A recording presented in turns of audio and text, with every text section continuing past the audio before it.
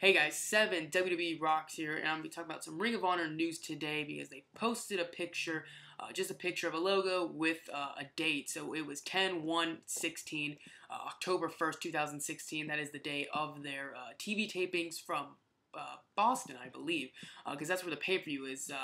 All-Star Extravaganza 8 on Friday, and then Saturday will be the TV taping, so that's the October 1st. So the picture was the logo, the new logo of the Kingdom. So I made a video about this a while ago, back in April, because Matt Taven announced around that time that he was reforming the Kingdom. So I made a video about it, talked about who I thought would be in the group and whatnot, but now it is official. Matt Taven will be leading it.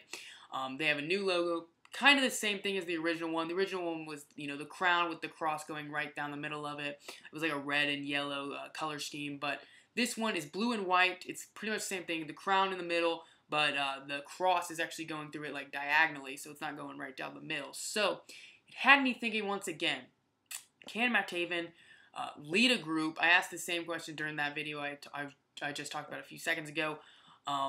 They will be competing for the Trios titles because the tournament starts on All-Star Extravaganza 8 at the pay-per-view, and then the TV tapings have said on the website that so far Bullet Club, the Cabinet, and the Kingdom will be competing in the first round tournaments, I'm sure. So we don't know who's representing the Bullet Club. We don't know, of course, who's representing the Kingdom. We do know, of course, the Cabinet is ANX and Caprice Coleman. So the Kingdom.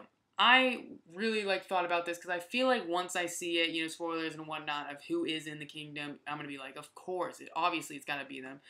But right now I'm struggling to think who would fit in the group, especially with Matt Taven leading the group, because the original Kingdom, you had, at first you had Matt Hardy, you had Mike Bennett, you had Adam Cole.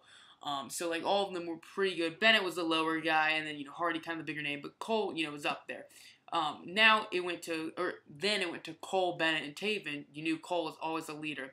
So with Taven being the leader, not saying that he's not a good wrestler, because I think Taven's good. I think he's fun in the ring and stuff. He's exciting to watch.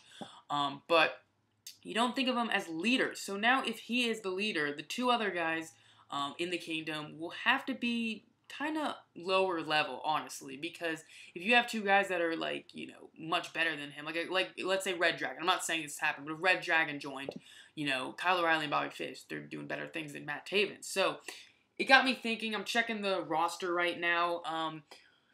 Maybe he does some the prospects. I know there's a prospect team, the Ring of Honor prospect tournament. They're actually putting together a 3-man team for the Trios titles. Maybe he picks some guys from the prospect tournament. That I know that what's his name, Punishment Martinez. He's aligned with BJ Whitmer, and he's killing people. So maybe him, because he's not really a big name, but they're really pushing him. It seems like. I've always hoped ACH, honestly, just because I want them to do something. But then again, ACH and Matt Taven kind of at the same level. I guess I would put ACH higher, but you know what I mean. Yeah, this is just going through the roster. It's tough. I'm pretty sure they don't even have everybody on the official roster page. But Matt Sydal would be cool. But I don't know. I don't know if Matt Sydal would join it, but in the video I originally made about this back in April, I said War Machine, I said ANX. ANX obviously can't because they're with the Cabinet. They're the Cabinet now. War Machine, maybe, but they're feuding with Keith Lee and Shane Taylor, so I don't know. I mean, it could be pretty much anyone. Maybe some guys from Mexico, because I know Taven just got back from CMLL, so maybe it's guys from Mexico. That'd be pretty cool. But let me know what you guys think. I don't know. I'm just trying to think about it. I really, just going off the roster page, I don't really see anyone that would kind of fit in a new stable. Honestly, that's just me. But I mean, let me look. Let me see who's at the tapings and stuff. But let me know in the comment section who you think would be a good fit. Who do you think would be with Matt Taven? Do you think Matt Taven can even run a group on his own as leader? Right now, they're really doing a lot of stuff with these trios titles and stuff. So it seems like a lot of the Ring of Honor's focus right now is all these 3-man teams in these stables. So I don't know if that's necessarily a good thing. At the moment, I kind of think it's too much. But we'll see. Yeah, just going up. Maybe Dragon Lee, I guess. I don't know. Donovan Dijak. I like Donovan Dijak. That'd be pretty cool. Maybe JY. Yeah, Punishment Martinez, maybe. Maybe even Will Ferrara. Jason Kincaid. I think he is in the tournament. I think he's that, like, ultra-violent death guy.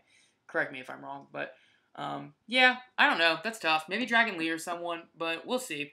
Let me know what you guys think. Like, comment, subscribe, all that good stuff. Follow me on Twitter @7WRocks. Are you a fan of Kingdom being reunited or reforming with Matt Taven as lead? Do you think they should have just gone to TNA? He should have just gone to TNA. We'll see. Thanks for watching. If you're watching SmackDown tonight, enjoy it. And as always, have a great day.